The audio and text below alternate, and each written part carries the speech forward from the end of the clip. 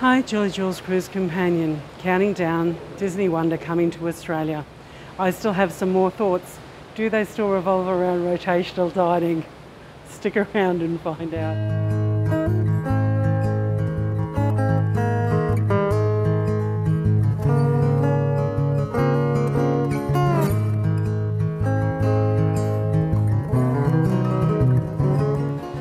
Can you please get back to me to tell me if every vlog on Disney that I've ever said has something to do with rotational dining?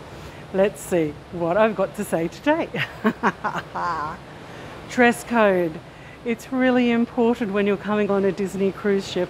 It has a different feel to it, so you have to actually pack, unfortunately, a little better clothing just to get into the spirit of the whole thing.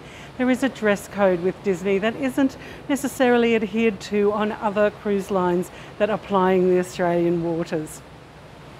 So does that involve rotational dining? Yes, it does, because going to the dining room every night is a cruise experience in itself. You don't have to make reservations for dining with Disney Cruise Line unless you're going to the adult-only Palo dining. You have your set dining time and your set dining table, and that is where you're going to be eating each evening. If you miss that, you've missed part of the show. So because there is a dress code to Disney, your staterooms will be available from approximately 1:30. So you'll be able to put all your amazing clothes into your amazing stateroom so that you can have an amazing time on your cruise. I give the standard guidance to everybody going on any cruise line. Always in your carry-on have your medications and your swimming clothes.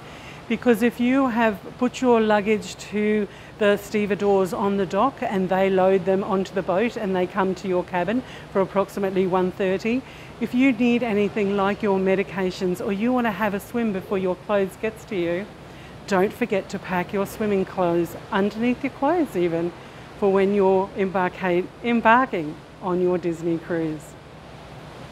How much can you carry for a Disney cruise?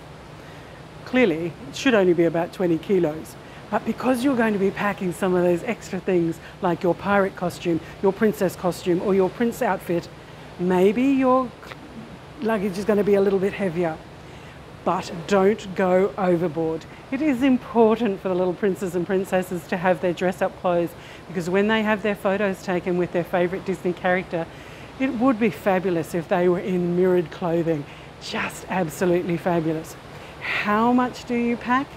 Not too much, but do go a little bit overboard, because it's only going to be shorter cruises, 2, 3, 4 night cruises, so you can pack that little bit extra.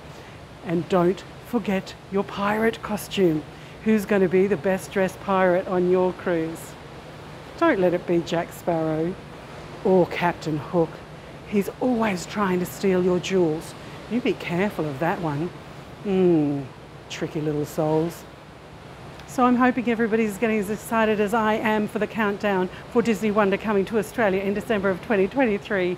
This is Jules Cruise Companion, counting down very slowly, trying to stay calm.